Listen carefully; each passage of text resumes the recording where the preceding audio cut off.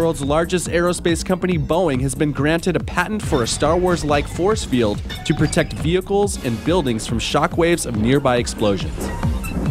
The design for the force field is named the Method and System for Shockwave Attenuation via Electromagnetic Arc. The force field system is not designed to prevent direct impact from shells or shrapnel like you see here in this clip from Star Wars: The Phantom Menace, but instead will protect a target from the damaging effects of shockwaves from a nearby impact.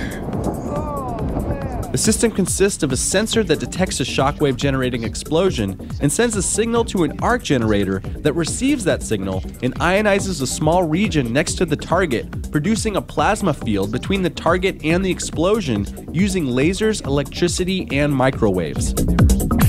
This small plasma field would differ from the surrounding environment in temperature, density, and composition, providing a buffer between the target and the explosion that reflects, refracts, absorbs, and deflects at least a portion of the shockwave, according to the patent filing. If you would like to learn more about Boeing's force field technology, click the link to the patent in the Crave blog post.